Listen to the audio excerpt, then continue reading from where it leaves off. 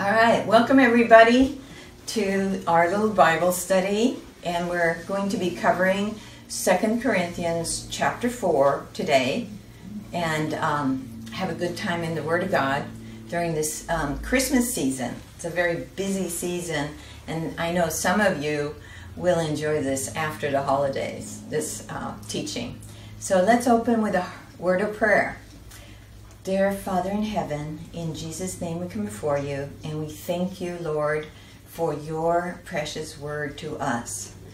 The King James Bible is so perfect, and we thank you that we can know you through your word and what you are doing, have done, and will do.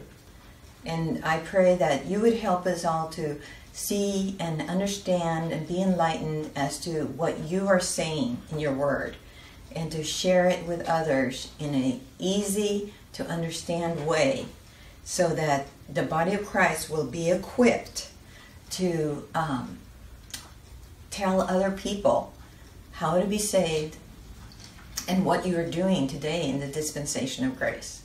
In Jesus' name, amen. Okay, so modern Bible versions are kind of like this little toothpick here. So this little toothpick is like the New King James Bible, the NIV Bible, and the NASB, and all those other versions. But the King James Bible is like this sword right here. This, I think, is a samurai sword. And I think you have to hold it with two hands. Okay, so we have to fight against Satan's lies with the truth of the Word of God. And would you want to use a toothpick? What do you say? What do you say, Maureen and Patty? Do you want to use a toothpick? No. Or do you want to use the King James Bible? King James. You want to use the King James Bible, the perfect Word of God. That's how we fight Satan. We fight him, his lies, with God's truth. Okay, so let me put this back in the shield. I had to borrow this from my son. Uh-oh. Put it back the wrong way. Careful. I know, I don't want to cut anything off. Okay, so let's get rid of that. There we go. Okay, so I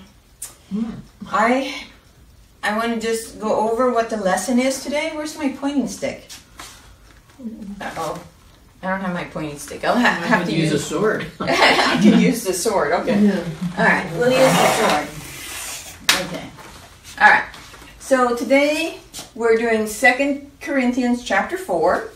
And it's about the treasure, or our power is the life of Jesus in our earthen vessels. And verses 1 through 18, Paul was able, because the life of Jesus was in him, and the life of Jesus is in us. He is our power supply. And Satan doesn't want us to know that. Okay? But we believe what God says in his word. So, I have, here is the earth. Here is the first heaven. Uh-oh, left out the V, E-N. Okay, let me fix that. Heaven. The second heaven and the third heaven. So we find out in 2 Corinthians chapter 12, Paul lets us know that there's 3 heavens. And there has been rebellion in heaven and on earth. Satan was the cherub that covered the throne of God, and he led a rebellion in heaven against God and convinced 1/3 of the angels to follow him, because he thought he could be like the Most High God. And so God threw Satan and 1/3 of the angels out of the third heaven And God put, if you can look here, there, He put a sea of ice there to seal off the third heaven, so that Satan and his cohorts could not get into the third heaven now. And we find that in Job 37:18, and we will look at that a little bit later. So Satan now is the prince of the power of the air in the second heaven, and he's also the god of this world, which we will discover today.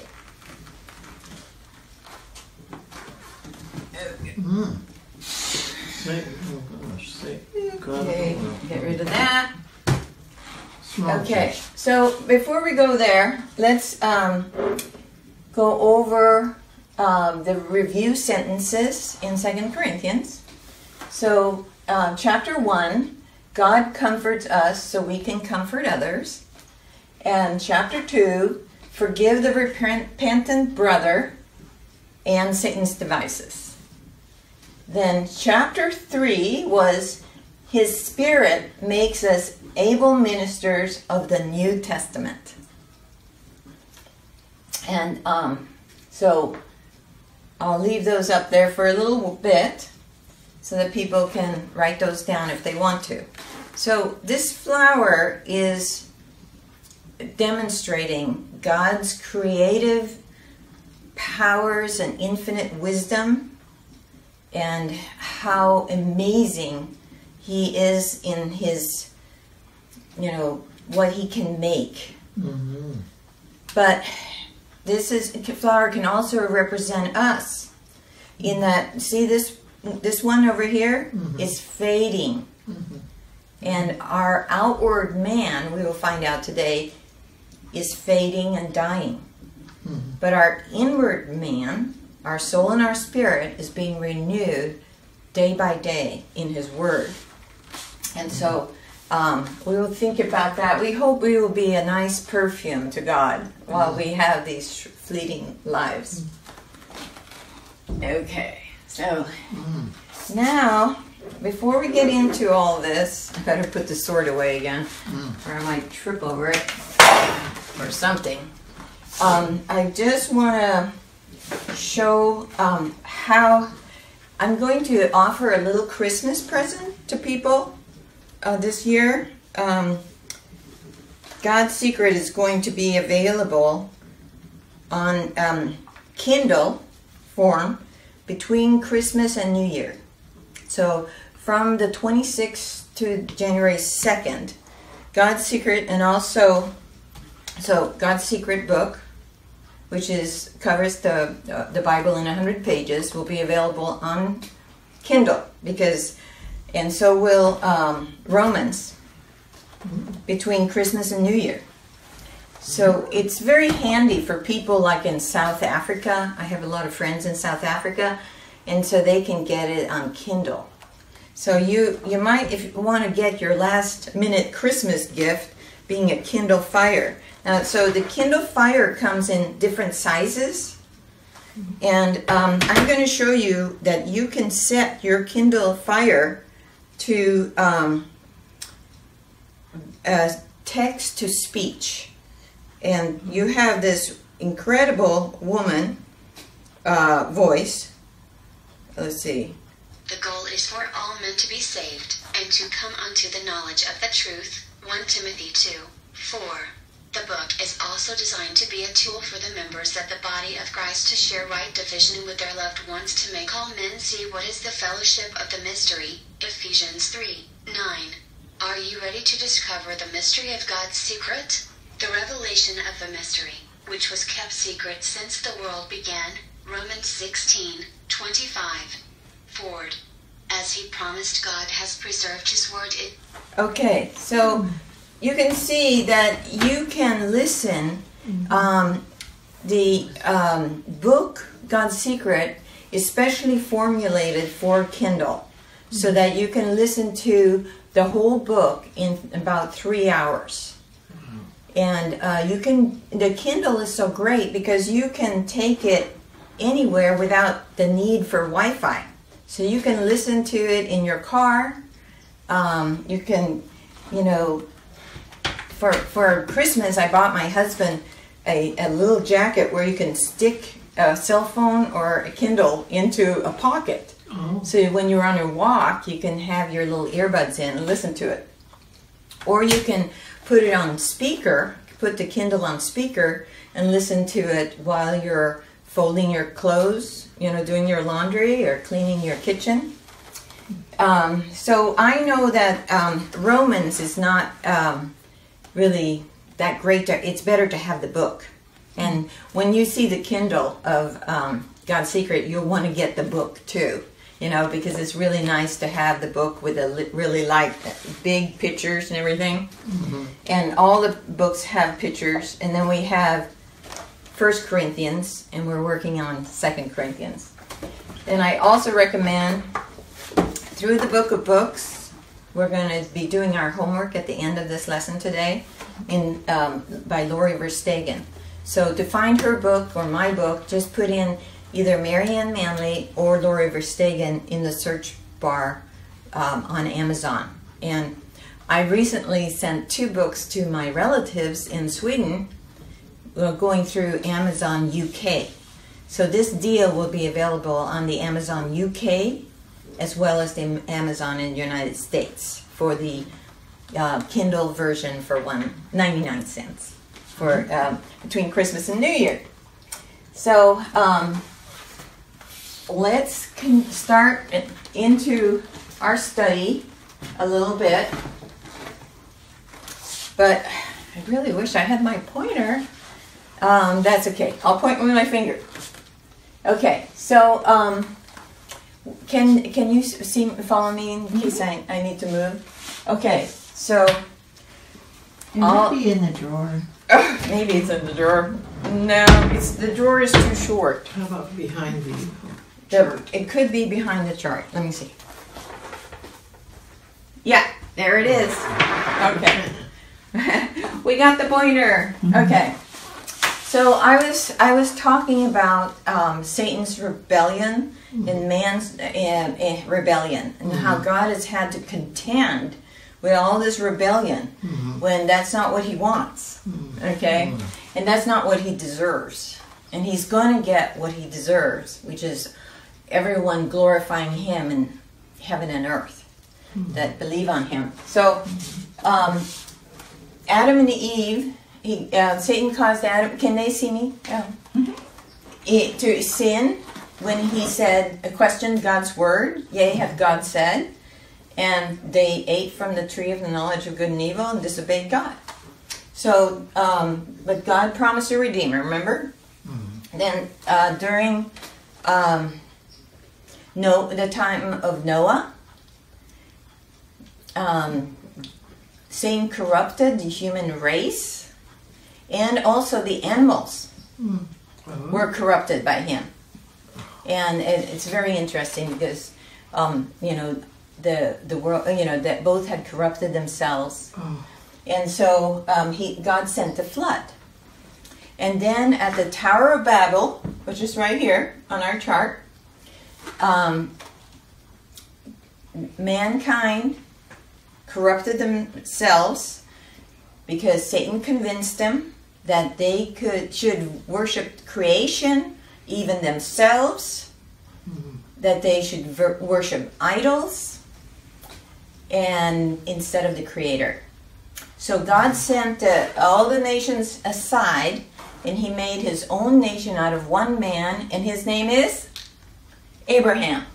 So Abraham was given promises, 4 promises, which is mentioned in Genesis 12, 1 through 3. He was given, he's going to have descendants, he's going to have a land, he's going to live forever. That's a little later in Genesis, in chapter 13, I believe. So Abraham, those who bless him will be blessed, and those who curse him will be cursed. So that's the Abrahamic covenant. And then later, God wanted to use Abraham and his people to show the rest of mankind what God does for those who love him. Mm-hmm. And they were to be a channel of blessing to all other nations. Okay? Mm-hmm. So then, added to the wonderful promises that God gave to Abraham was the law of Moses. So, while Moses was on Mount Sinai getting the law, mm-hmm. Satan was busy getting the people at the foot of the mountain to worship the golden calf. So, when Adam sinned, the world, earth went to Satan by default. And then when the people sinned, when Moses was getting the law, the people of Israel, they became Satan's lawful captives. Mm-hmm. And so Jesus is going to redeem them from bondage to Satan and sin later. So then David, Satan convinced David also to sin. And David was promised that from his descendants would come the king that Isaiah had also spoke about in Isaiah 9:6, and we have Isaiah 7:14, the virgin shall conceive and bear a child, right? And then in Isaiah 9:6, and he should be called. He is the God with us, the Son of God, the Son of God. Unto you a son is given. Mm-hmm. So then there was 400 years of silence, and this is very interesting to know that the Apocrypha that was at one point between the New and Old and New Testament was written during the 400 years of silence. Mm-hmm. And so we know that none of that was God speaking, because God was being silent. Mm-hmm. So God did not inspire those books in the Apocrypha. Mm-hmm. So then, after 400 years of silence, it was broken by John the Baptist, the forerunner to Jesus Christ. And Satan was busy. He had been very busy because he knew from Daniel's timeline when the Messiah would come. Mm-hmm. And so he had gone ahead and made a mess of Israel. So when Jesus came, there was a lot of demons, devil-possessed people. Mm-hmm. So Jesus came, and he was crucified by his people. He was buried, and he rose again the third day, according to the scriptures. And then he ascended into heaven after 40 days. And he had promised the Holy Ghost to come down on Peter, and it did. And the little flock of 120 believers in the upper room. And so Peter and his group were given another chance to proclaim that Jesus Christ was the King of the Jews, the Messiah, to sit on the throne of David. And but they stoned Stephen at the end of the year, and that was the blasphemy of the Holy Spirit. And so then, at that point, God put Israel as a nation aside and saved Saul, who is Paul, of Tarsus on the road to Damascus. And he paused Israel's program, and they fell, as it says in Romans 11:12. They stumbled at the cross, and they fell with this blasphemy of the Holy Ghost. And he paused or postponed the kingdom and inserted the mystery.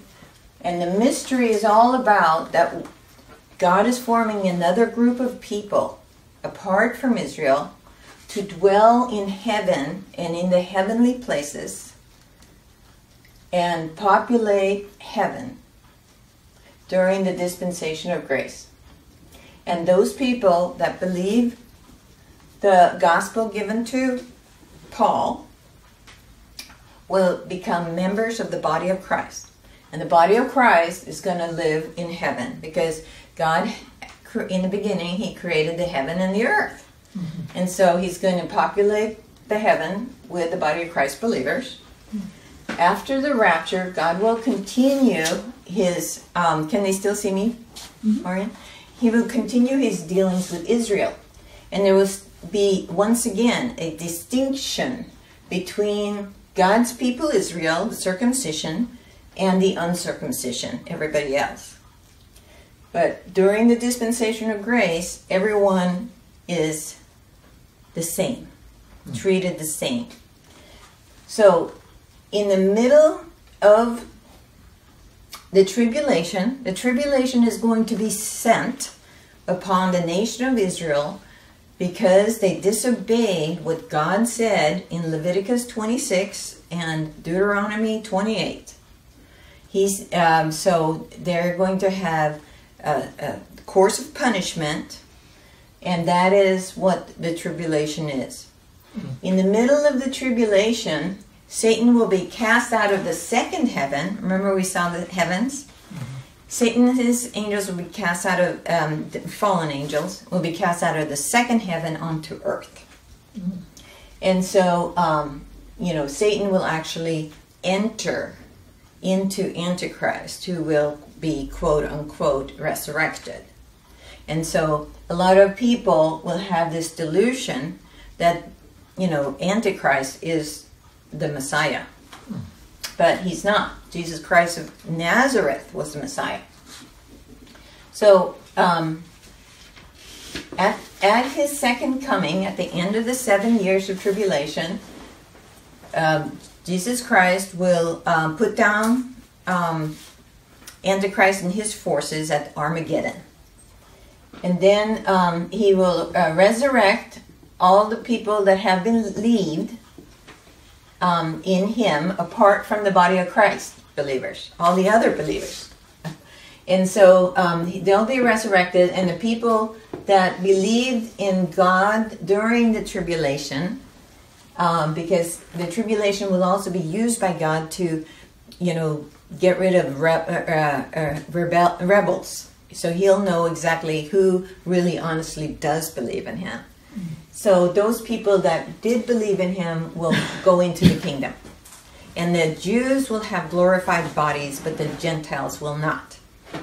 Because at this time, Satan will be bound for this 1,000-year period.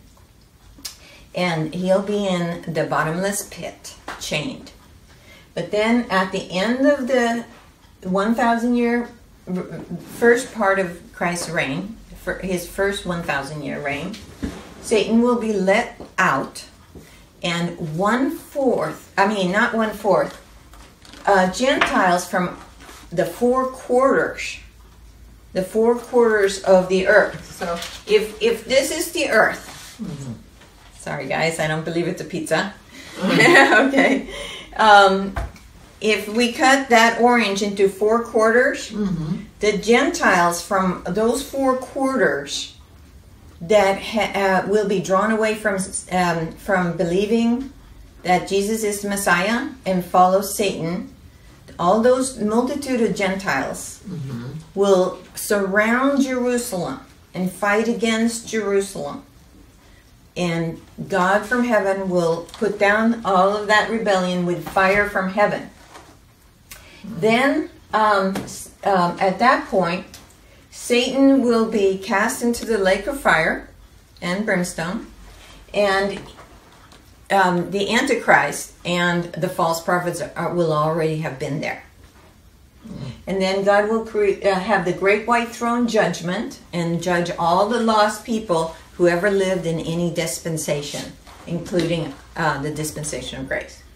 So they'll all be judged and they'll be given different degrees of punishment and torment for all eternity, where there be no rest day or night. It will be a terrible thing to go have those people that go into the lake of fire, which was prepared for Satan and his angels. That was how God stopped the rebellion in heaven. He said, if any further angels follow Satan, you're going to end up in the lake of fire. And so that's how God stopped that rebellion originally. So this lake of fire was created for Satan and his fallen angels. But anyone who has not believed what God has given them to believe will be thrown into that lake of fire after the great white throne judgment. And it will be, eternal torment. You don't want anybody to go there. That's why we, in the body of Christ, have to do all that we can to help other people to come into the body of Christ, and also to come into not only to be saved from being lost. There's two kinds of lost. There's the lost of being without Christ, and there's the lost of not understanding what God is doing today. Okay, and so there's a lot of people who don't understand that God is doing the mystery today, and they are confused because they believe that the body of Christ began in Acts 2. And they're following Peter instead of Paul. So after all that, God will create the new heaven and a new earth. And actually, I said the other day that, this is, so I think that's the day of God. The day of God is when he does that. Then we'll go into the dispensation of the fullness of time, which is a dispensation where the time will have been fulfilled as far as, any chance of having eternal life. The time will be no more opportunity for anyone to have eternal life. And so then those people who have eternal life will have their lives, to the fullest with God. So that's basically the timeline. So, and I also wanted to let you know, where Satan goes. He's doomed. And he knows that. So let's move the orange so I don't have to smell the orange the whole time. And we'll get going. Okay. Well, okay. That was a nice review. Yeah. It's good to know these things and to have them down. Yeah. So let's see what Abraham had to believe. Let's first take a look at Genesis 12, 1 through 3, the Abrahamic covenant. And then we'll look at what Abraham had to believe in order to be saved. So go to Genesis 12, 1 through 3. Who wants to read that? I can. Okay, Patty, you go for it, girl. Now the Lord had said unto Abram, Get thee out of thy country, and from thy kindred, and from thy father's house, unto a land that I will show thee. And I will make of thee a great nation, and I will bless thee, and make thy name great, and thou shalt be a blessing. And I will bless them that bless thee, and curse them that curseth thee. And in thee shall all families of the earth be blessed. Okay, so if you circle all the I wills in those 3 verses, there'll be 4. And we found out that even the body of Christ, through Paul, we found out in Romans 4, that we're also blessed through faithful Abraham. And so, even though we are the body of Christ.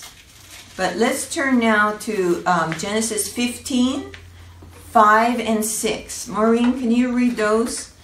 And we will see what Abraham had to believe in order to have God's imputed righteousness. And he brought him forth abroad, and said, Look now toward heaven, and tell the stars, if thou be able to number them.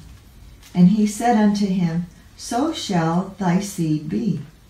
And he believed in the Lord, and he counted it to him for righteousness.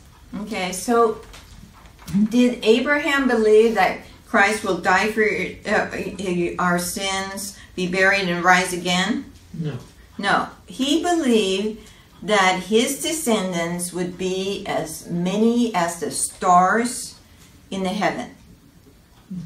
And that's when he believed that, that's when he received God's imputed righteousness.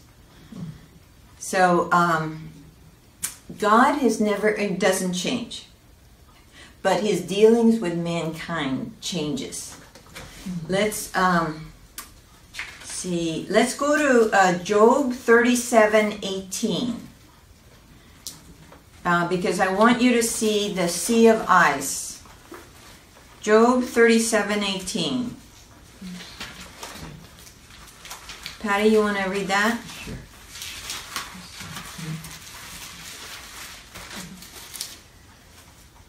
Hast thou with him spread out the sky which is strong, and as a molten looking glass? Okay, so the molten looking glass is the sea of ice that separates the third heaven from the second. Okay.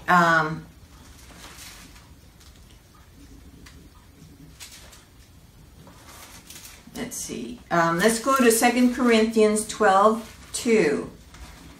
Maureen, can you read that? 2 Corinthians 12:2.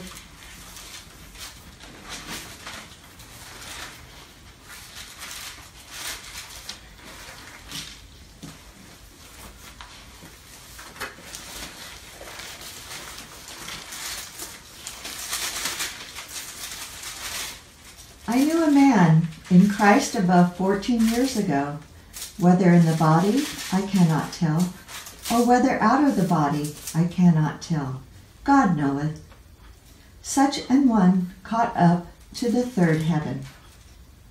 Okay, so the third heaven is mentioned by Paul when he was caught up there after he had been stoned.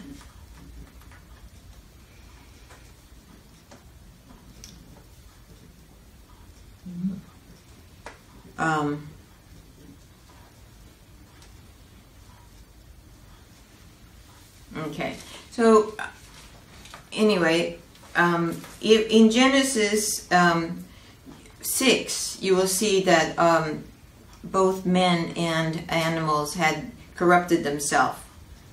Let's see. He says that all flesh had corrupted itself in Genesis 6. 17 is said, Behold, I, even I, do bring a flood of waters upon the earth to destroy all flesh, wherein is the breath of life from under heaven, and everything that is in earth shall die. Because it had all corrupted itself. Even the animals, like I said. So, let's go now to Romans 11 through 12 and 12. Romans 11 and 12. And we will just look at the stumbling at the cross and the fall of the nation. So I'll read that. Romans 11. I say then, have they stumbled that they should fall? That's the nation of Israel.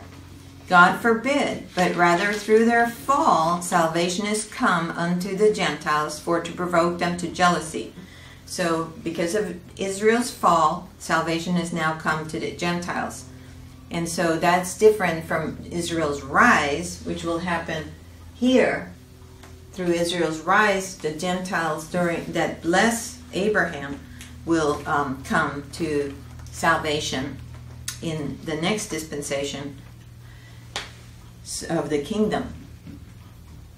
So in verse 12 it says, "Now if the fall of them be the riches of the world, and the diminishing of them the riches of the Gentiles, how much more their fullness." So in the future, God's going to, make Israel a wonderful people that will be the priests and the kings to all people all over the world, to proclaim the king to them. But we are ambassadors for our head.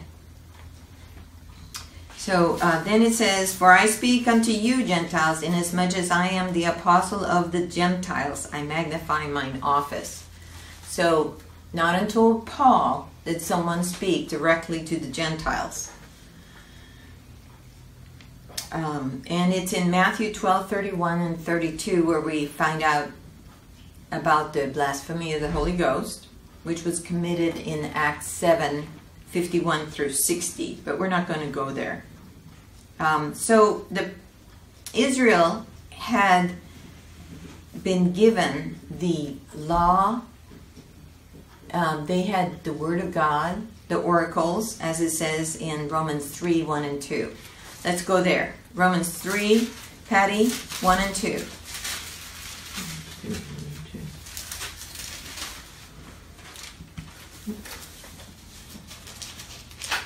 What advantage then? What advantage then hath the Jew, or what profit is there of circumcision? Much every way, chiefly because that unto them were committed the oracles of God. Okay, so Israel had the written word of God, and all the other nations didn't. Okay, and also it was Jews who wrote the word. It's another good thing to remember.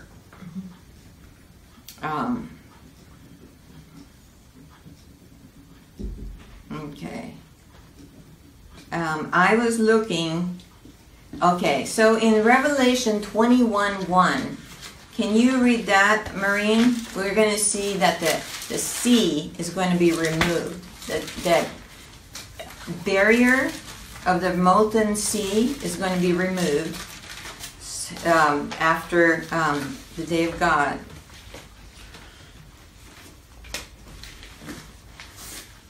After the making of the new heaven and new earth. What verses? 21:1. "And I saw a new heaven and a new earth. For the first heaven and the first earth were passed away, and there was no more sea." Okay. Mm-hmm. So this is when that sea, that barrier between the third and the second heaven is removed, because now there's only believers in the new heaven and new earth. And I believe that even the darkness that we have now in the second heaven is going to become light.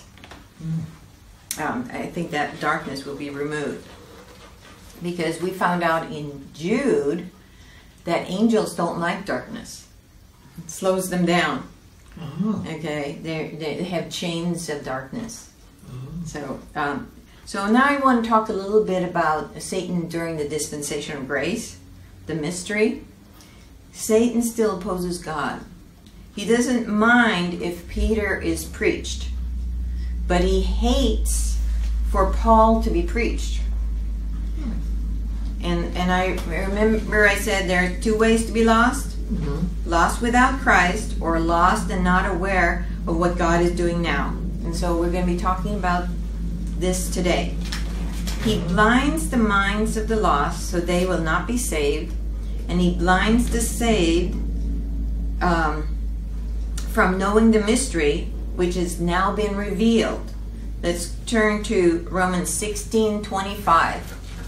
Romans 16:25. Okay. We've heard these verses so many times, but it's so important that people who are listening to us on Facebook and know how to share this information and also know what the information is. So it says, now to him that is of power to establish you according to my gospel, that's Paul's gospel. Paul's gospel was what? Christ died for our sins, and that he was buried, and that he rose again, according to the third day, according to the scriptures. But it's not only that. Paul's gospel is all of the 13 letters that he wrote. So it's the entire doctrine given to him. And the preaching of Jesus Christ according to the revelation of the mystery. So Paul preaches Jesus Christ according to the revelation of the mystery, not according to the fact that he's going to rule as the King of the Jews.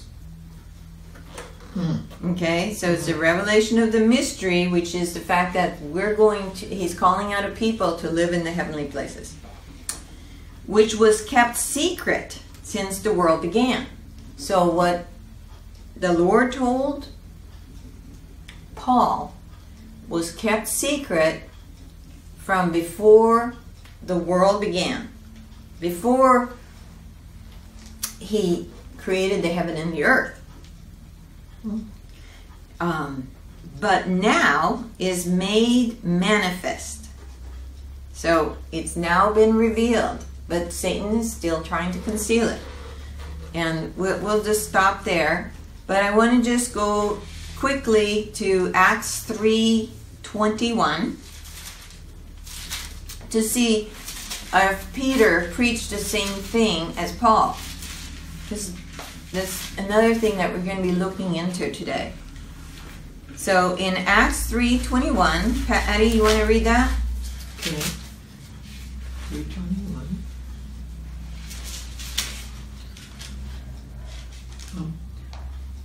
Whom the heaven must receive until the times of restitution of all things which God hath spoken by the mouth of all his holy prophets since the world began.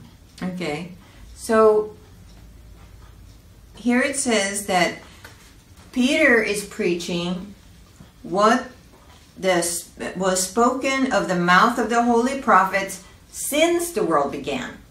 But Paul is telling us what was given to him that was kept secret since the world began. So there's two different things, two different messages. One has been spoken by all the prophets since the world began, and then another message, complete other message to a different message to a different audience is given to Paul that had been kept secret since the world began. Satan doesn't want believers added to the church, which is the body of Christ, and he doesn't want anyone to know that Christ is forming a new group of people to live in the heavenly places. He that is in us, though, is greater than he who is in the world. That's what it says in 1 John 4:4. And this is a transdispensational truth, that the spirit of the life of Jesus, which we're going to be talking about today, in us is greater than Satan. As we began to discover in chapter 3, the Spirit of Christ in us is a major topic in this letter to the Corinthians. Okay, this is very key. The Spirit of Christ is something that Paul speaks about very much in many of his letters, including Romans. Okay, so let's begin now. Let's turn to 2 Corinthians chapter 4 and start with verse 1. Maureen? Therefore, seeing we have this ministry, as we have received mercy, we faint not. Okay. So, Paul had said, he had just finished saying, if you look at the last verse in chapter 3, let me get there. Want to read it? Okay, no, he just said that, okay, go ahead, Patty, go ahead and read it. But we all, with open face, beholding as in a glass, the glory of the Lord, are changed into the same image from glory to glory, even as by the Spirit of the Lord. So, he's saying that as we behold him in the glass, a mirror, his word, we are changed into his image by his Spirit. His Spirit uses his word to work in us. Our afflictions in this life often seem huge and unbearable, but God calls them light. Compared to eternity, they last only a fleeting moment. Staying focused on the eternal blessings we have can help us to endure our temporary sufferings. In this lesson, we will find out more about our power supply, the treasure we have in our earthen vessels. Paul was able to endure persecution and suffering because the life of Jesus was in him. We have a ministry and we're not going to lose courage that's faint. The power of Christ's Spirit in us makes us able ministers of the New Testament. Not of the letter, the Old Testament. Our outward man is perishing like that flower, but our inward man is being renewed day by day. So, God has made Paul and us able ministers of the New Testament according to the revelation of the mystery. We are under a new law that's in Romans 8:2. Maureen, can you read that? Romans 8:2, the new law that we're under.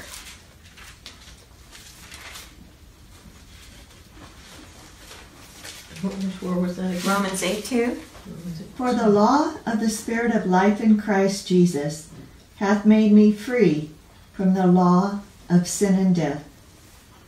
Okay, so we have the Spirit of life in Christ Jesus. So we're in Christ and Christ is in us. Okay? That's the law that's working in us now. His righteous Spirit in us does what the Old Testament law could not do. There is nothing wrong with the 10 Commandments. The problem is with our sinful and weak flesh. We could not keep the law, that law, because it showed us our sin. For by the law is the knowledge of sin. That's what it says in Romans 3:20.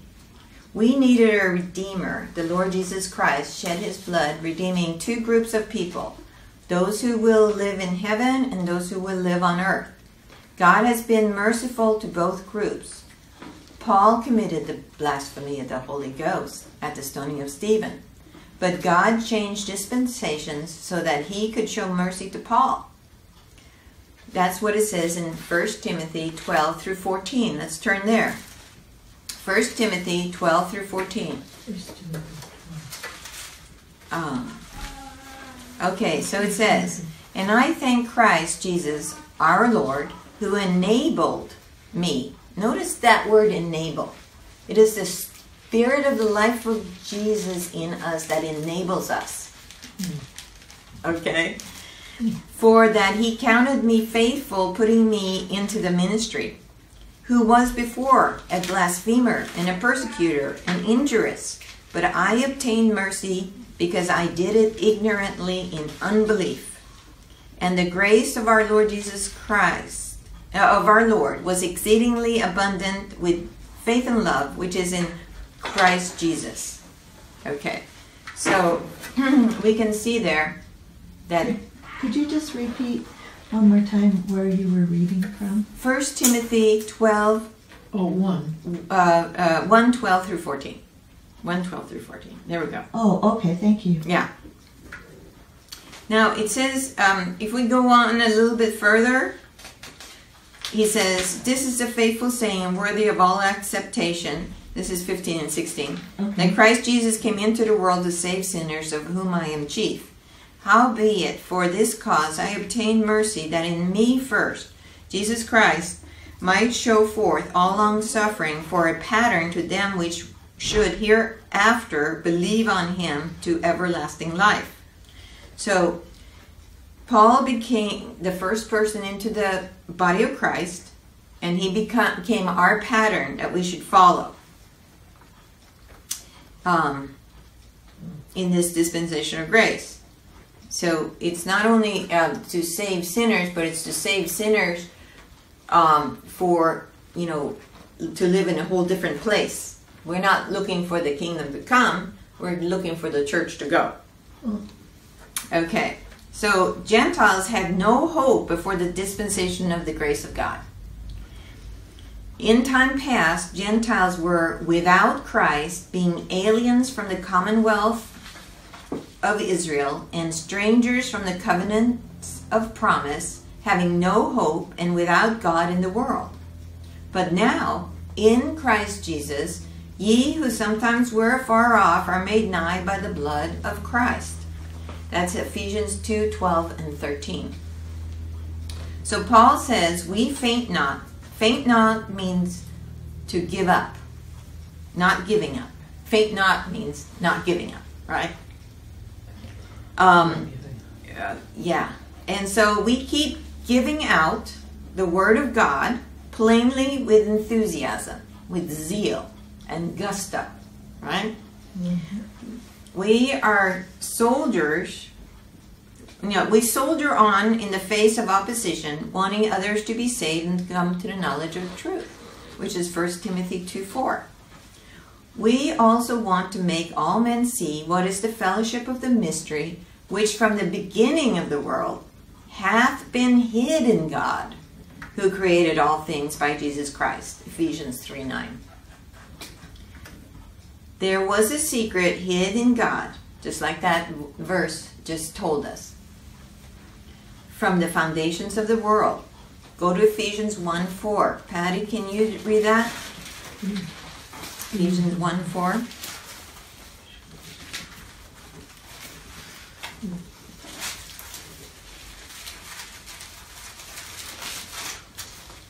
According as he hath chosen us in him before the foundation of the world, that we should be holy and without blame before him in love.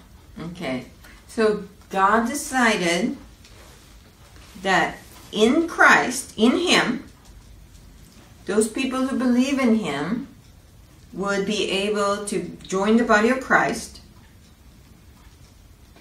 Before the foundation of the world, he decided that Jesus was going to have this second group of people to live in the heavenly places. So this verse really does not have anything to do with Calvinism or predestination. It's just that there was, another destiny, another place for another group of people.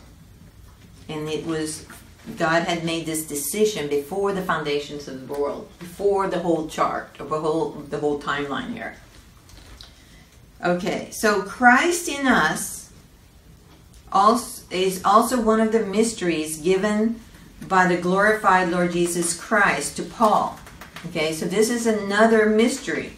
This whole thing that we're learning about the life of Jesus. So let's turn to Maureen. Can you read Colossians 1:27?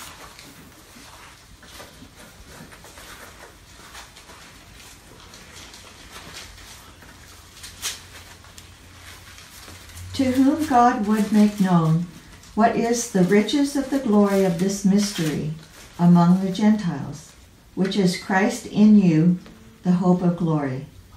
Okay, so this fact that Christ is in us, the hope of glory, is another mystery given to Paul from the ascended Lord Jesus Christ in his ministry from heaven to the body of Christ.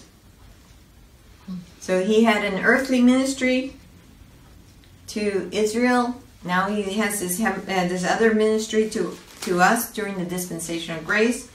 If we'll find out that Paul is the steward of the mysteries. There's more than one mystery in this mystery that we live in.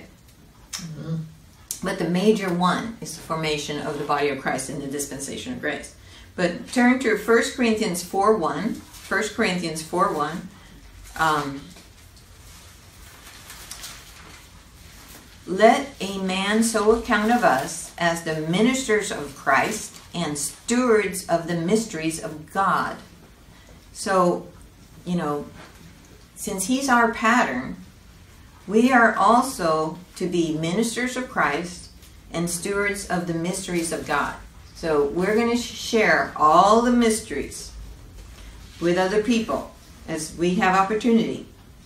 And, we need to travail with people because we were mixers before we came to understand the clear, divisions in the Bible. We used to mix Peter and Paul, but, we have learned that's like mixing oil and water. They don't mix. Law and grace, Peter and Paul, they don't mix. Mm-hmm. So they're two separate things. And so now that we've come to this understanding, we are going to be ministers to others and help them. So we want others to have what we have, His Spirit and His increasing glory in them. Because we read in that, Patty read for us, that verse in 2 Corinthians 3:18, which says, we're going from glory to glory. Okay? And we're becoming more Christ-like. And we're going to talk more about this in a little bit. But right now, Patty, will you read verse 2 in 2 Corinthians 4:2? Okay. But have real loud. But have renounced the hidden things of dishonesty, not walking in craftiness, nor handling the word of God deceitfully, but by manifestation of the truth, commending ourselves to every man's conscience in the sight of God. So Paul and his co-workers are honest, not crafty. This is how we're going to be too.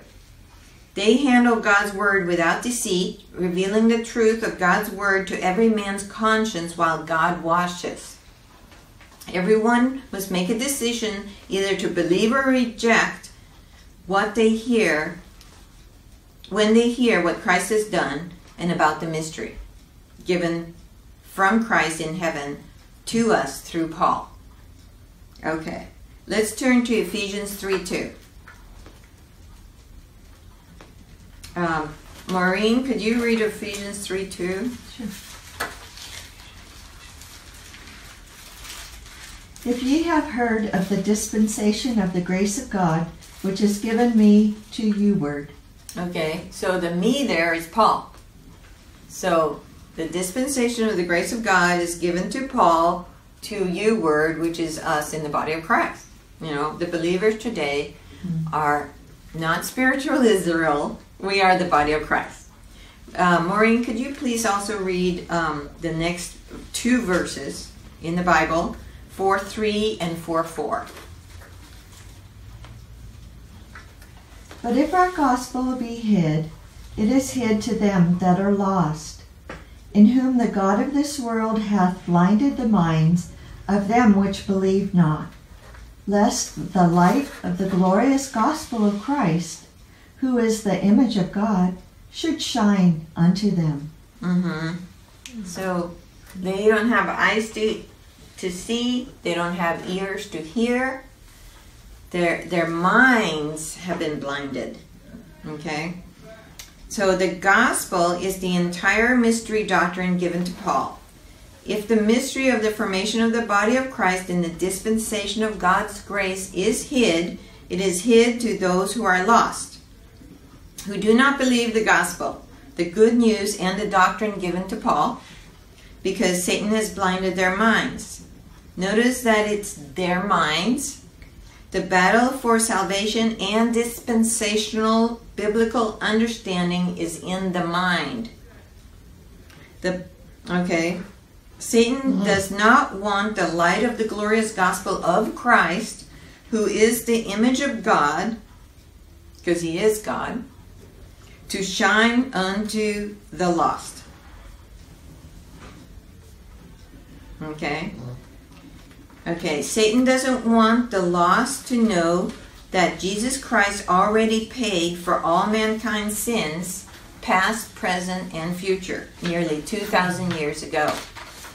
It's already been taken care of. All that any sinner has to do is receive eternal life is to believe what Christ has already done. Upon believing the gospel, we become part of the body of Christ, counted as crucified, dead, buried, risen, and seated with him in heaven. Our group inherits heaven, not the earth. So there are 3 things to believe, but only one is required for salvation. So number 1, the one that's required for salvation is faith in Christ alone for salvation.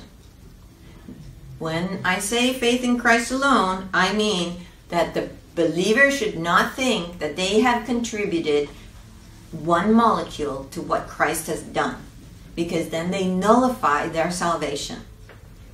It was only what Christ has done. That is the offense of the cross. He did it all, and we didn't contribute 1 iota to what he did. Okay? And we so want in the flesh to say, I did something, But we have to believe 1 Corinthians 15, 3 and 4, which is Christ died for our sins, and that he was buried, and that he rose again the 3rd day according to the scriptures. He fulfilled the scriptures that said that he was going to do that. And he even did it. He rose again the 3rd day. It's very important. He rose exactly when he was supposed to. So the second thing that a person should believe is that they should have faith that God has preserved his word, as it says in Psalms 12, 6 and 7. And in English, that word is found in the King James Bible. So, and the third thing is that people have to believe in order to have, a full understanding and not be lost, is to have faith in Christ's heavenly ministry to the body of Christ through his apostle Paul in the dispensation of grace. So this life is about where we spend eternity and what our rewards or job description will be when we get there. Satan is the prince of the power of the air, as it says in Ephesians 2:2. And he became the god of this world by default when Adam sinned. He was able to offer the kingdoms of the world to Christ in Matthew 4:8 and Luke 4:5. Let's go there. Matthew 4:8. Patty, can you read that? I'll read it because I'm here. Again, the devil taketh him up into an exceeding high mountain and showeth him all the kingdoms of the world and the glory of them. So, Satan was the god of this world. He was able to offer those kingdoms to Christ. But Christ did not, he quoted scripture. And this is how we also overcome Satan. So we fight his lies with God's truth in the King James Bible. So Satan is happy when denominational churches avoid Paul's letters, mix law and grace, Peter and Paul, and mistakenly say that the body of Christ is spiritual Israel. Did Peter preach the same message as Paul? No. Peter preached the same gospel of the kingdom as Jesus preached. And that's in Matthew. Let's take a quick look over there. Matthew 4:17. Matthew 4:17. Patty, you want to? Is it your turn, Patty, or Maureen's? I don't know. I'm here. Okay, go, Patty. From that time, Jesus began to preach and to say, "Repent, for the kingdom of heaven is at hand." Okay, and then Patty, can you do 23 also, verse 23? And Jesus went about all Galilee, teaching in their synagogues, and preaching the gospel of the kingdom, and healing all manner of sickness and all manner of disease among the people. Okay, so he's preaching what gospel? Kingdom. Of the kingdom, right? Okay, Patty, go to Matthew 9:35. And this you should mark in your Bibles, that you go from there to 9:35, or at least have, some cross references there. Go ahead, Patty. And Jesus went about all the cities and villages, teaching in their synagogues, and preaching the gospel of the kingdom, and healing every sickness and every disease among the people. Okay, and then go to Matthew 19:28, Patty. 19:28. And then, Maureen, you can do Mark 1:14 and 15. Matthew 19:28. 19:28.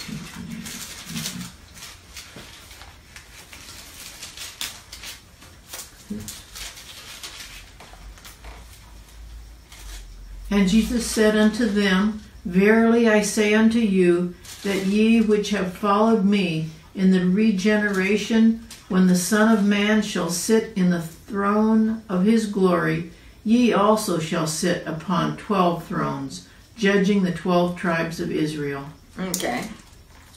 It doesn't say judging the body of Christ, right? Right. Okay, so the 12 apostles will sit on 12 thrones in the kingdom and judge the 12 tribes of Israel. Maureen, go ahead with Mark 1:14 and 15. Now after that, John was put in prison. Jesus came into Galilee, preaching the gospel of the kingdom of God, and saying, The time is fulfilled, and the kingdom of God is at hand. Repent ye, and believe the gospel. Okay, so what time was fulfilled? It was the time of Daniel's timeline that he gave to Israel in in Daniel chapter 12, 24 to 26, 27. Yeah, right in there. Okay, Patty, can you read Luke 9:2? Luke 9:2.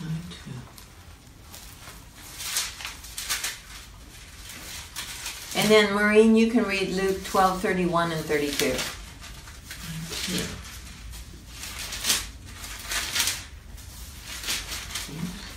9:2. Well, let me see. Why don't you read 1 and 2, Patty? Okay. Then he called his 12 disciples together and gave them power and authority over all devils and to cure diseases. And he sent them to preach the kingdom of God and to heal the sick. Okay. So his 12 disciples were preaching what gospel? Of the kingdom. Of God. Yeah, of the kingdom of God, right? Yeah. Right. Okay, let's go to Luke 12:31 and 32, Maureen. But rather seek ye the kingdom of God, and all these things shall be added unto you. Fear not, little flock, for it is your Father's good pleasure to give you the kingdom. Okay. So the little flock, which was the believing remnant of Israel, those in the 120 in the upper room, are going to get the kingdom because the nation of Israel blasphemed. And so God will give them the kingdom. So let's turn to Matthew 21:43.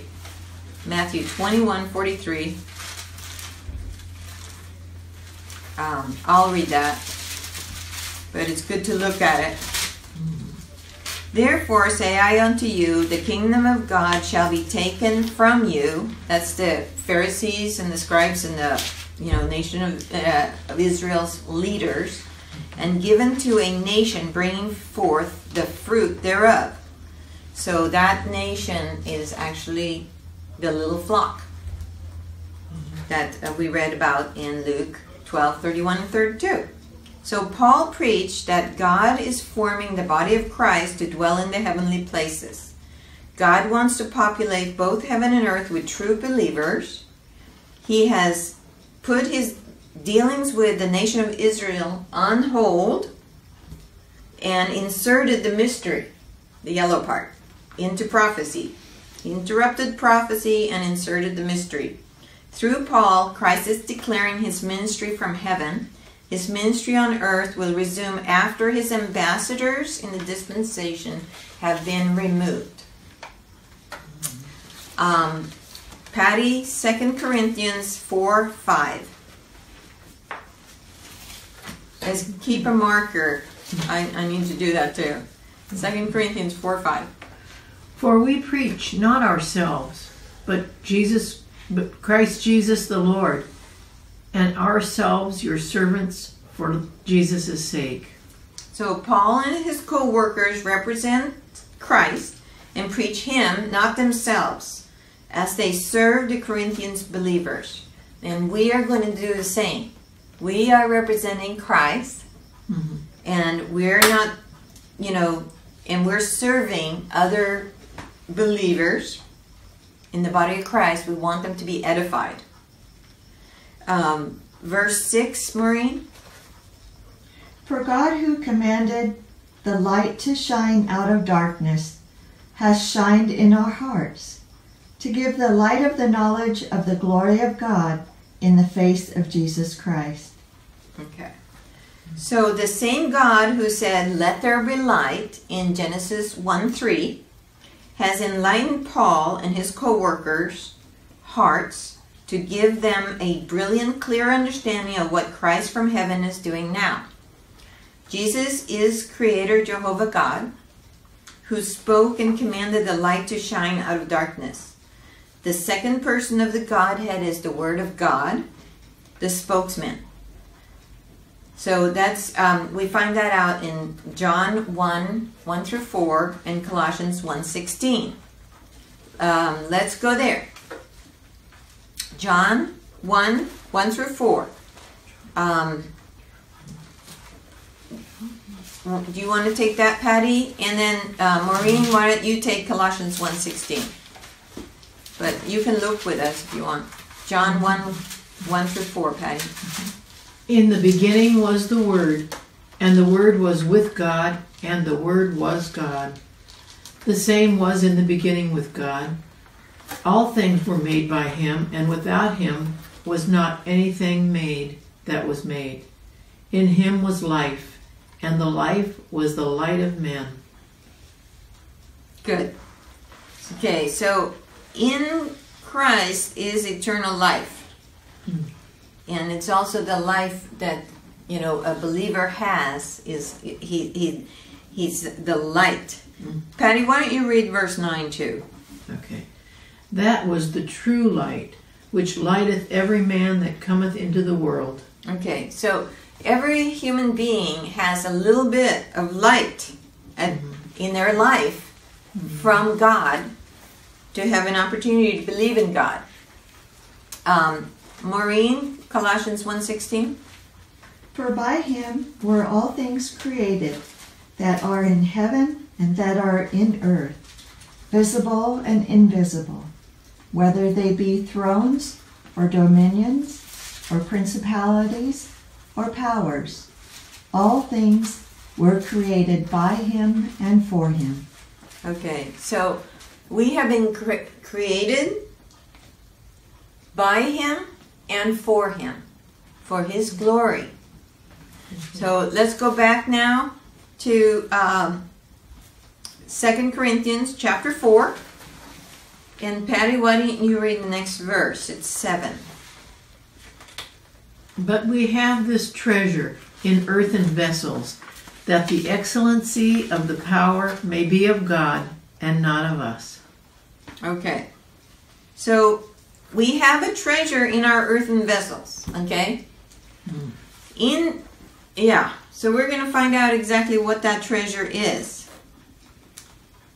So Paul will define what that treasure is and the earthen vessels in the next few verses. Go down to verse 11. For we which live are always delivered unto death for Jesus' sake, that the life of Jesus, that's what the treasure is, might be manifested in our mortal flesh. So our mortal flesh is what the earthen vessel is. Okay? So our resource, okay, the treasure is the life of Jesus in us. The earthen vessel is our mortal bodies, and our resource or power supply is the life of Jesus in us. Go to Colossians 2:3. Maureen, can you read that? Colossians 2:3. And don't forget, you're going to have these notes available on God's Secret Facebook page, and also along with the video that we're doing right now. In whom are hid all the treasures of wisdom and knowledge. Okay, so see there? All the treasures of wisdom and knowledge is another mystery. Okay, Maureen, can you read verse 2 too? That their hearts might be comforted, being knit together in love, and unto all riches of the full assurance of understanding, to the acknowledgement of the mystery of God, and of the Father, and of Christ. And then third? In whom are hid all the treasures of wisdom and knowledge. Okay, so in that verse just above is the mystery of God. So we have the and of the Father and of Christ. So it's the triune God there. And so we have God the Holy Ghost, God the Father, and God Christ. And in God is hid all the treasures of wisdom and knowledge. And we found out last week that the whole Godhead is in us, remember? Yeah. And so this treasure that we have in us is the entire Godhead is in us.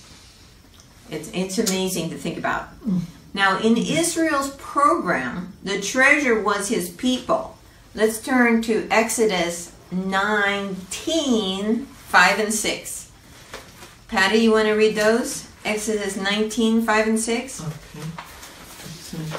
So in prophecy, the treasure was not the life of God in us, but his people, Israel. Now therefore, if ye will obey thy voice indeed, and keep my covenant, my voice. Oh yeah, my voice indeed, and keep my covenant, then ye shall be a peculiar treasure unto me, above all people, for all the earth is mine. And ye shall be unto me a kingdom of priests and an holy nation. These are the words which thou shalt speak unto the children of Israel. Okay, so, notice there was an if-then principle. Under prophecy, there's an if-then, system. So if they obey, if they do this, then there'll be the treasure, and then there'll be a kingdom of priests and a holy nation. Okay, so it's conditional, but in the dispensation of grace, Christ has done everything for us, and God is dispensing grace now. He's not mad at us. He loves us, and he's offering grace, mercy, and peace to anyone who will believe his Son. So let's go back to verse 8, Maureen. 4:8. We are troubled on every side, yet not distressed. We are perplexed, but not in despair. Okay, so Paul says we are troubled on every side, yet not distressed. On the one hand, Paul's 3-year ministry in Ephesus ended in one day with a mob revolt. On the other hand, he doesn't want to lose other, ministries. So Paul is writing to those in Corinth who hold with him to give them ammunition and to refute those who speak against Christ's ministry to them through him. Turn to 5:12. This is so key to get this. 2 Corinthians is given to that part, those part that acknowledged Paul as their apostle, so that they can have ammunition to refute those who don't accept Paul as their apostles. So 5:12 says, for we commend not ourselves again unto you, but give you occasion to glory on our behalf, that ye may have somewhat to answer them which glory in appearances and not in heart. So Paul is saying that he's speaking to those so that they can speak on Paul's behalf to those people who are, are glorying in appearances and not in heart. So, so that's important to know. God, and this is also our ammunition. 2 Corinthians is our ammunition to help other people to understand why Paul is our apostle. He's not the 13th apostle. Mm-hmm. He's the one apostle to the one body of Christ. So, but because Paul knew the truth is the truth of Christ, he's not distressed. Mm-hmm. Paul may have been puzzled about, he may have been puzzled about what God was doing, but he trusted him and did not lose hope. So he was troubled on the side of what happened in Ephesus. He's troubled about what's going on in Corinth. He's being persecuted, all the time by the enemy. So he says, we are perplexed. So the perplexed is the puzzled, but not in despair. Paul was puzzled about, what God was doing, but he trusted him and did not lose hope. Okay, I can cross that off. I said that twice. Okay, we'll cross that off. Okay, so verse 9, Patty? Persecuted, but not forsaken. Cast down, but not destroyed. So Paul was persecuted by the unbelieving Jews and the idol-worshipping pagans he was trying to save. But he knew that God was with him, so he wasn't forsaken. He was cast down, but not destroyed. Paul felt like he and his friends had been thrown down like in wrestling. But he was still alive. Paul felt low, but he would never give up. He's never going to say, Uncle, right? Verse 10, Maureen. Always bearing about in the body the dying of the Lord Jesus, that the life also of Jesus might be made manifest in our body. Okay. Paul and his friends reminded themselves daily that they died with Christ. He paid for our sins in full and as the perfect sacrifice on Calvary. So now we can live a new life with him as our resource. Let's turn to Romans 6, 2 through 4. Romans 6, 2 through 4. And this shows how we identify with Christ's death, burial, and resurrection. And it's important to notice that there's no water here. God forbid, how shall we that are dead to sin live any longer therein? So we're not supposed to live in sin anymore, because we're dead. Know ye not, well, our old sin nature is dead, that so many of us, as we're baptized into Jesus Christ, we're baptized into his death. Therefore, we are buried with him by baptism into death, that like as Christ was raised up from the dead by the glory of the Father, even so we should walk in newness of life. So we have this new Spirit of life in us. The Spirit of life of Jesus Christ is in us. And we identified with his death, burial, and resurrection as we were baptized into his death. Identified with his death. And it was all spiritual. There was no water there. Okay? He lives out his life through the believer. Turn to Galatians 2:20.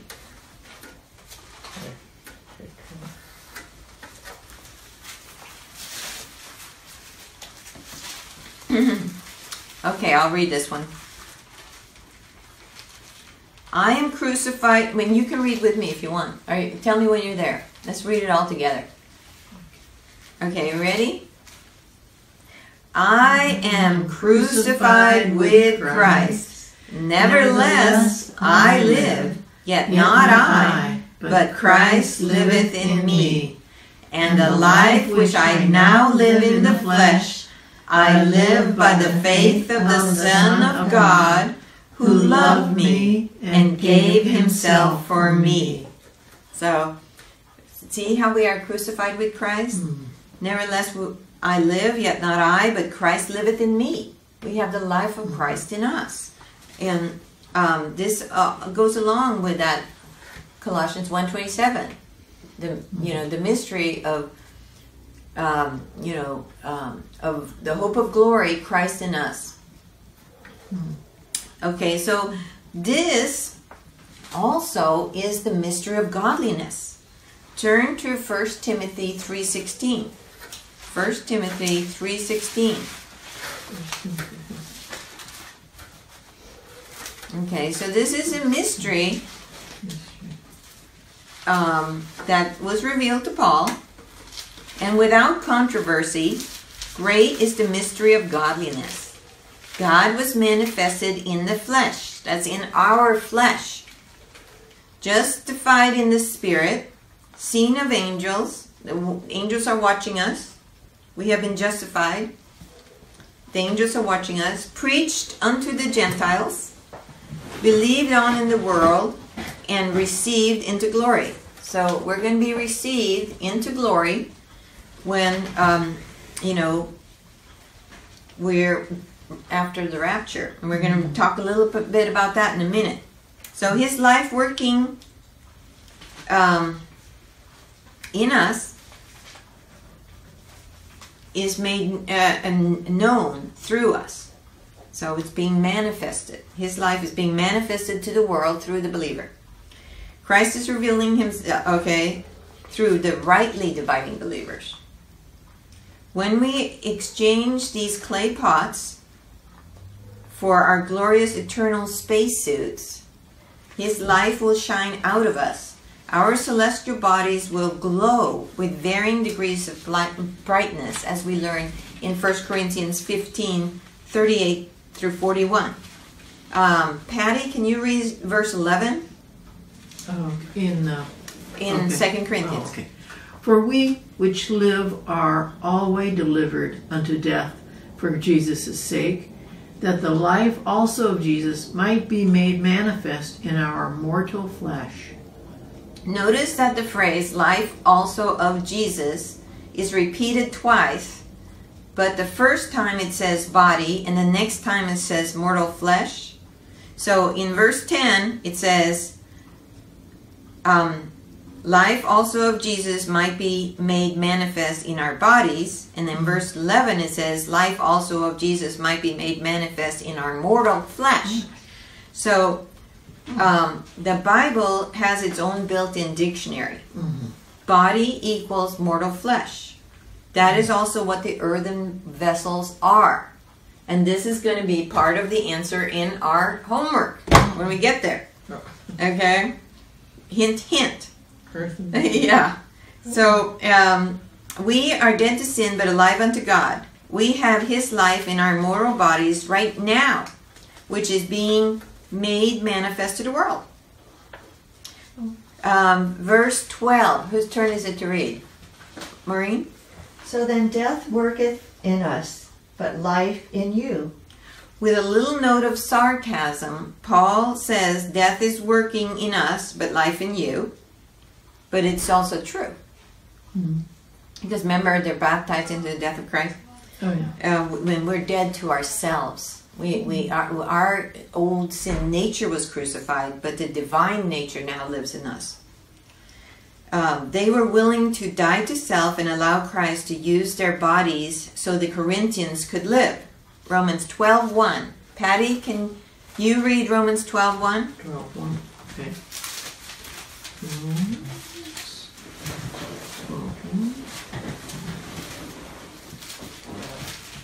I beseech you, therefore, brethren, by the mercies of God, that ye present your bodies a living sacrifice, holy, acceptable unto God, which is our reasonable service. So he begs or implores them to present their bodies a living sacrifice, holy, acceptable unto God. So we're going to live, we're going to allow Christ to live through us. And when we do that, we can be holy and acceptable to God. And this is our reasonable service now, because of all that Christ has done for us. Okay, so verse 13, Patty. Verse 13, 4:13. We, having the same spirit of faith, according as it is written, I believed, and therefore have I spoken. We also believe, and therefore speak. So Paul says we share the same spirit of faith. Whenever Paul says it is written, we look to find out where it is written in the Old Testament. In this case, it's in Psalm 116:10. Maureen, can you read that? Paul has been afflicted, but because he believes the truth, he is speaking to them. And we're going to find out more about this afflicted when Maureen reads Psalm 116:10. I believed, therefore have I spoken. I was greatly afflicted. Okay, so see, Paul was afflicted, but he's speaking to them in Corinth. Some of his affliction was from them, right? So, Maureen, you want to, Patty, you want to read the next verse? 14. 14. Knowing that he which raised up the Lord Jesus shall raise up us also by Jesus, and shall present us with you. So we know that God who raised up Christ will also raise up us by Jesus and present us with you, as it says in Romans 8:11. And after the judgment seat of Christ, for the service done in this body, Christ will present us to the Father, as it says in Colossians 3:4, and also in 2 Corinthians 5:1. So let's look at those verses. Romans 8:11. We only have 4 verses left, and we'll be done.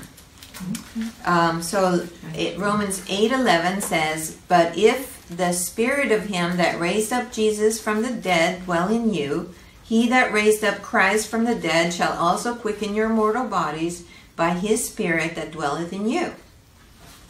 And so then, Maureen, can you read Colossians 3:4? And Patty, 2 Corinthians 5:1, which is right here. Colossians 3:4, let's all look at that together. When Christ, who is our life, shall appear, then shall ye also appear with him in glory. Okay, so after the judgment seat, we're going to be presented to the Father in glory.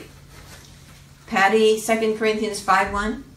For we know that if our earthly house of this tabernacle were dissolved, we have a building of God, an house not made with hands, eternal in the heavens.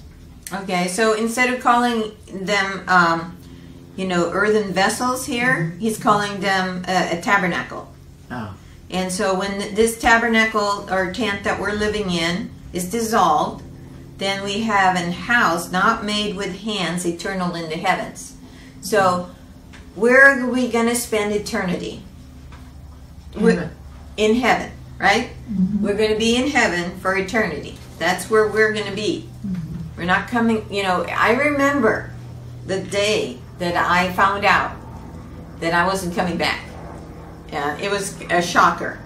And we're going to talk more about that next week. Verse 15 of chapter 4, Maureen. For all things are for your sakes, that the abundant grace might through the thanksgiving of many redound to the glory of God. Okay, notice it says redound and not rebound. Okay, redound is to give back with greater force. Okay, so Paul says we are doing what we're doing for your sakes, so that the abundant grace that God has shown us will return with greater force to God's glory by everyone's thanksgiving. We are so grateful that God had a plan to save us from our sins, and God had a direct plan for the Gentiles in this dispensation apart from Israel and apart from law. So when we're presented to the Father, there's going to be so much glory and thanksgiving happening because of what Christ has done. So that's when, it will just echo and increase in thanksgiving to the Lord Jesus Christ in heaven. Verse 16, Maureen. For which cause we faint not, but though our outward man perish, yet the inward man is renewed day by day. Okay, so the cause here is wanting to give glory to God as the body of Christ. Because of our glorious eternal future with Him, we faint not. We remain steadfast, diligent, hard-working, bold soldiers for Christ, wanting as many as possible to be saved and become body of Christ members, and to come to the knowledge of the truth of what God is doing now. And our outward man is our physical bodies, is dying. But our inward man, our soul and our spirit, is being renewed daily by His transforming, life-giving word being applied to our hearts and minds by the living Spirit of Jesus in us. Verse 17, Patty. For our light affliction, which is but for a moment, worketh for us a far more exceeding and eternal weight of glory. So the Lord Jesus Christ had to suffer greatly. He bore our sins in His own body and died for our salvation, so that believers could receive His righteousness. This is why those in Abraham's bosom in Luke 16:22 had to wait till the redemption of His blood was complete and accepted as demonstrated by His resurrection. Without the shedding of blood, there's no remission of sins, as it says in Hebrews 9:22. So in Romans 3:25, it shows that, let's go there. Romans 3:25. Those who were in Abraham's bosom were redeemed. That's what it says in Romans 3:25.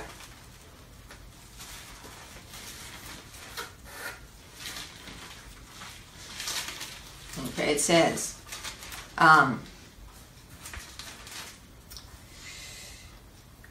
whom God has set forth to be a propitiation through faith in His blood, to declare His righteousness for the remissions of sins that are past, through the forbearance of God.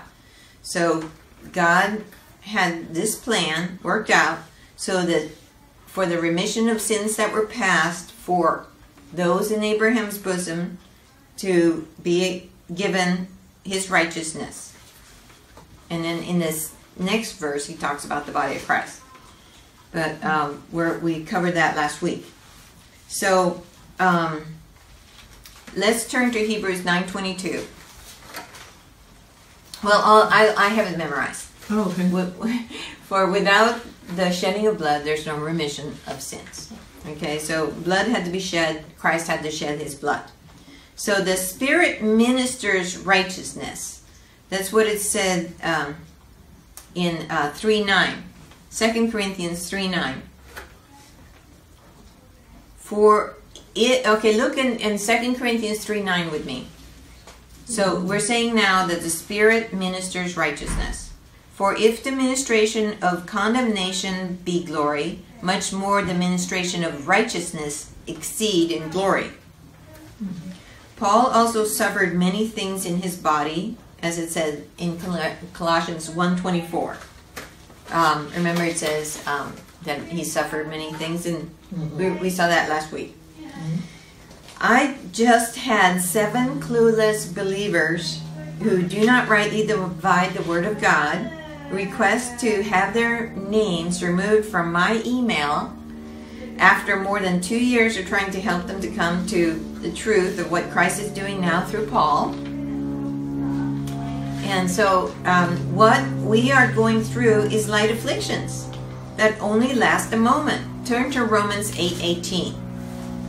Who wants to read Romans 8:18? Romans 8:18. I'll read it. For I reckon that the sufferings of this present time are not worthy to be compared with the glory that shall be revealed in us.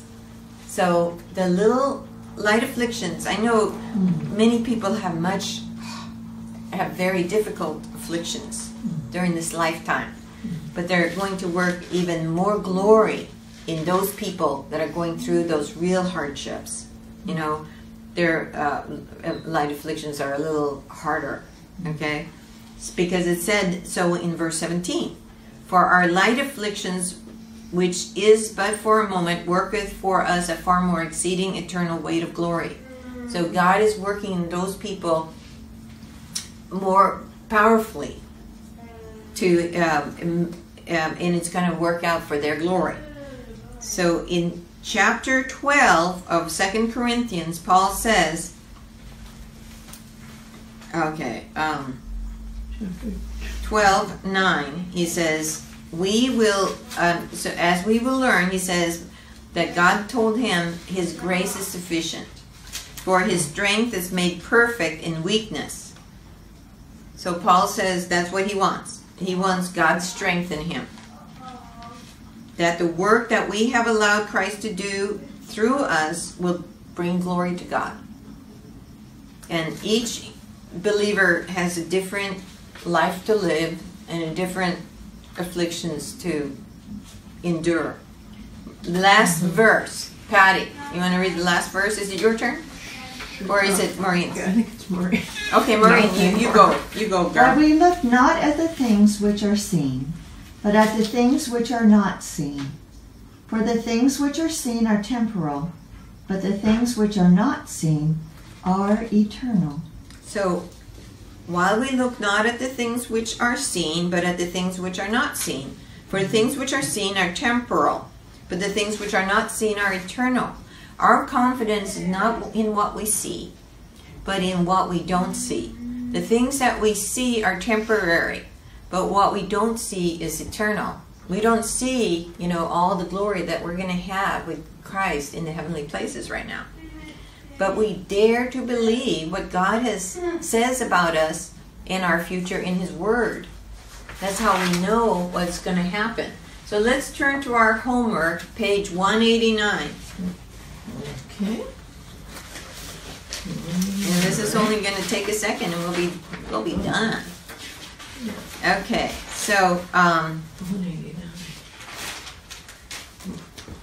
Okay, read 2 Corinthians 4, 7 through 10, and we did. What does verse 7 call our bodies? Earthen vessels. Good. In what way are we like clay pots? We're dirt. Yes, very good, Betty. We're made from the earth. We're made from the earth. Yeah, and from we the crack. dirt. And we crack. Yeah, that's another good one. Which more accurately states what these verses show? Circle 1. A, God miraculously kept Paul from persecution and suffering. Or B, Paul was able to endure persecution and suffering because the life of Christ was in him. B. B. Okay, very good. All right. What is happening to our outward bodies? Perishing. Good. But verse 16 says that our inward man is Renewed. Day by day. Good. What do we read? The Okay. For our light affliction, which is but for a moment, work for us a far more exceeding and eternal weight of glory. While we look not at the things which are Seen, See. but at the things which are. not seen. For the things which are seen are, Temporal. but the things which are not seen are. Eternal. Perfect. Okay, let's stop there and let's close with a word of prayer. Dear Father in heaven, in Jesus' name we come before you, and we just thank you that our faith and our trust is in what you say about us, and not in what the world would say. And we pray, Lord, that you would use these little Bible studies on Facebook and on YouTube to help many people to come to be not lost to salvation, and not lost to what you're doing in the world right now, as you are forming the body of Christ in the dispensation of grace through what our Apostle Paul has told us in his letters, Romans to Philemon. In Jesus' name, amen. Amen. Amen.